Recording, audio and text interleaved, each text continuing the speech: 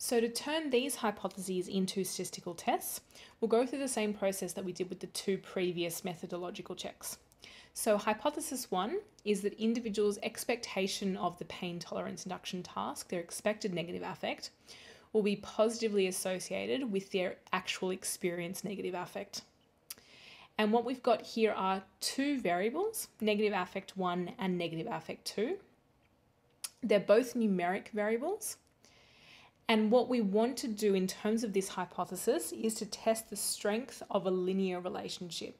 So we think there's going to be a positive relationship between their expected negative affect and their actual experienced negative affect. And that's a correlation that's going to do that test for us, because a correlation is there to test the strength of a linear relationship between two numeric variables. So correlation will do that for us. Number 2, we think that individuals' expectation of the pain tolerance induction task, their expected negative affect, will be worse than their experienced actual negative affect. So this is a similar kind of situation to the previous hypothesis, in that there's similar methodological variables involved, but conceptually we're actually thinking about these variables in a different way for hypothesis 2 compared to hypothesis 1. So for hypothesis 2, we've got two variables, but we're thinking about them differently to how we thought about them for hypothesis 1. And what we're thinking about for hypothesis 2 is that we've got a single negative affect variable that's measured across two different time points, time 1 and time 2. So we've got two variables, one of which is negative affect and the other of which is time. And negative affect is a numeric variable, whereas time is a categorical or a within subjects categorical variable. We've got time 1 and time 2, and all of our participants gave us scores for time 1 and also for time 2. So we've got related groups for this particular hypothesis. And because what we want to do is to compare the mean score between these two related groups, the kind of test that we'll use to do that is a paired t-test. Because time is our independent variable here and negative affect is our outcome or dependent variable.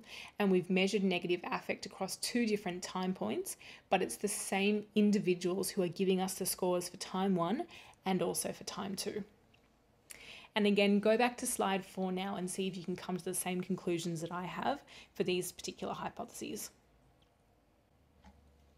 So hypothesis 3 is investigating that individuals with a high somatic symptom burden will have more negative expectations of the pain task.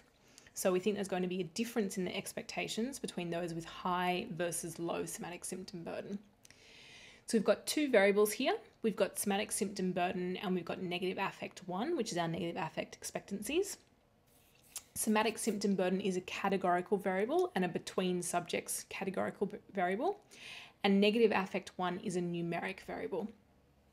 And because what we want to do is to compare the mean score between two independent groups, the mean negative affect score between those with high versus low somatic symptom burden, the test that we're going to use to do that is going to be an independent samples t-test.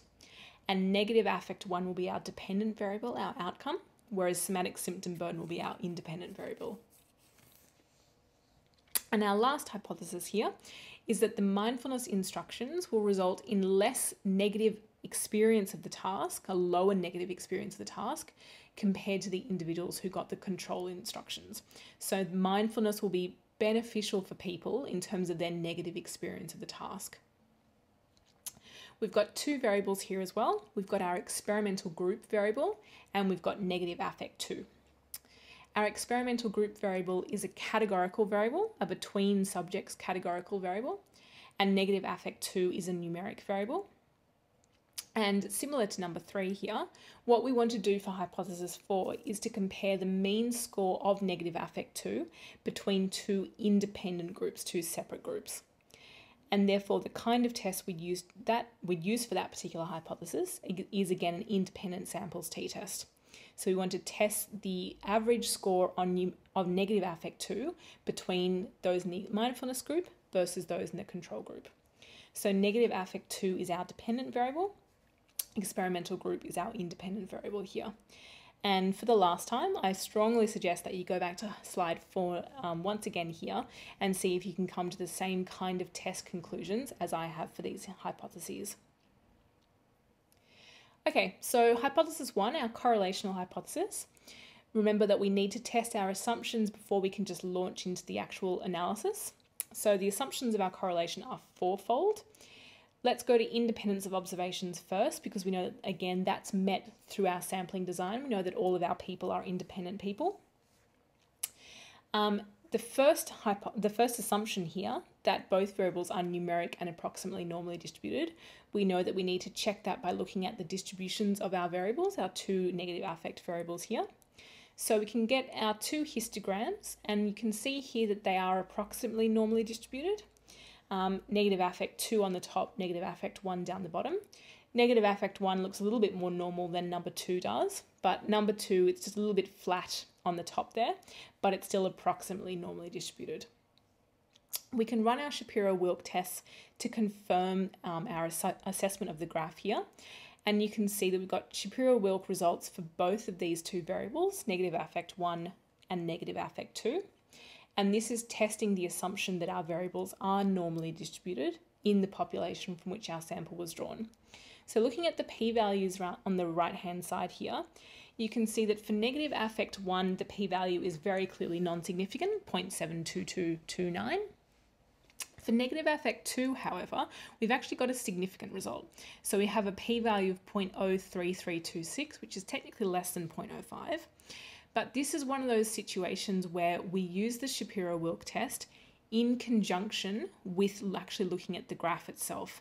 So by looking at this graph, I can see that the distribution isn't perfect. It's a little bit flat on the top. It doesn't quite peak and rise quite as much as a normal distribution would.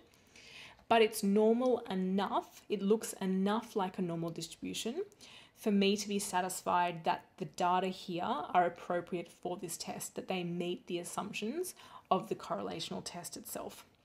So this is one of those circumstances where we're going to look at the graph in conjunction with the results of the Shapiro-Wilk test and use my judgment to make a decision about whether I think this is appropriate for the test that we want to run. And this is one of those things where it might be hard for you, given that you're quite new to this, to make that decision. But the more experience you have and the more kind of used to looking at these graphs that you get, the better your judgment will develop in terms of making these decisions. So in this case, we can say that yes, our variables are numeric and approximately normally distributed. The next two assumptions, we actually need to look at our scatter plot, the scatter plot that depicts the relationship between negative affect 1 and negative affect 2, in order to help us make the decision about those two assumptions. So here's our scatter plot. That's the syntax to get the scatter plot up the top there, and this is the actual graph itself. And remember that what we're looking at for this scatter plot in terms of these assumptions is, for assumption number 2, to see any evidence of a linear relationship, to make sure that there's nothing that's not a linear relationship going here. And you can go back to your correlation lecture slides and lecture notes to get some examples of what a non-linear association would look like. And we also want to make sure that there are no substantial outliers or gaps in our data. And again, we can tell that by looking at the graph. So what we can see here is that yes, it looks like any kind of relationship is linear. There's no evidence of a non-linear relationship. And also we don't see any gaps or outliers in our data. So again, all of these 4 assumptions are met here, so we can proceed the actual correlation test itself. So here is our correlation matrix, and in this correlation matrix, we can interpret the correlation coefficient as the first row in looking at the relationship between negative affect 2 and 1, the correlation coefficient being the first row, the p-value being the second row, and the sample size or number of observations being the third row.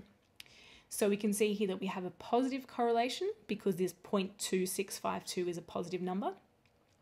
We have a significant correlation because our p-value, the second number here, 0.0077, that number is less than 0.05.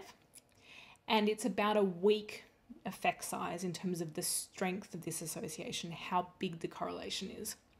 So we can conclude that there's a significant positive, weak correlation between individuals' expectation of discomfort and their experience, their actual reality of discomfort.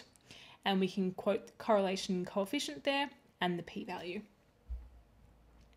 So what this says to us is that individuals with negative expectations of discomfort also tended to have a negative experience of the pain task, whereas individuals with less negative expectations also tended to have a less negative experience, to have less of a negative experience. And that supports our hypothesis. That's in line with what we predicted. So even though there are some differences between people's experience and expectations, there's a general positive relationship in that people who had a more positive experience also tended to have more positive expectations. People who had a more negative experience also tended to have more negative expectations. All right, hypothesis 2, our paired t-test hypothesis. So this is looking at the difference in people's expectations of negative affect and their reality, their actual experience of negative affect. So to check our assumptions first before we can launch into the test itself, then we know that our third assumption here is that observations are related across groups but independent across the pairs, and we know that that's met as a function of our sampling design by understanding how the data was sampled. Our first assumption here, is that our outcome variable, our dependent variable, is on a numeric scale. And again, we know that that's met by understanding what the variable is itself, by understanding these, that we're looking at negative affect scores and their numeric scores. So the only one that we actually have to test is assumption number 2, which is that the different scores are normally distributed. And in order to test this assumption, we actually need to calculate a new variable in our data set, which are representing those different scores. So remember that the paired t-test is looking at the difference between score 1 and score 2 for each of our independent observations, for each of our people. So to do that, we can use some status syntax to make a new variable using the generate command. And that new variable is just calculated as negative affect 2 minus negative affect 1. And I'm calling that different score NAD, for negative affect difference. And if I produce a histogram on that different score, then it's going to look something like this, which looks very, very beautifully normally distributed. And if I run our Shapiro-Wilk test to test the normality of this particular variable in the population from which our sample was drawn, we can see that the Shapiro-Wilk test is non-significant. The p-value is 0.3, which means that it's much bigger than 0.05. And therefore we can say that yes, this assumption is met. Our different scores are normally distributed. And therefore all three of our assumptions are met, and we can proceed with the actual paired samples t-test. So this is our actual paired samples t-test output. So we can see by looking at this output that we've got a t-statistic over the right-hand side here of 0.38, which is quite a small t-statistic. And the p-value in the middle here of 0.7585 is the thing that we use to make that judgment about whether we have a significant difference or not. And what we can see here is that because this p-value is 0.75, it's much bigger than 0.05, which is our critical alpha, our cutoff for significance. What this means is that we have no significant difference between negative affect 1 scores and negative affect 2 scores. So our hypothesis that people's expectations are worse than reality actually isn't supported. So our conclusion here would be that contrary to our hypothesis, there's no significant difference between individuals' expectations and experience of negative affect related to the pain task. And quote our t-statistic there and our p-value. So we can say that individuals did not expect the task to be worse than it was. In fact, their expectation was pretty consistent with their experience in terms of the average difference between those scores.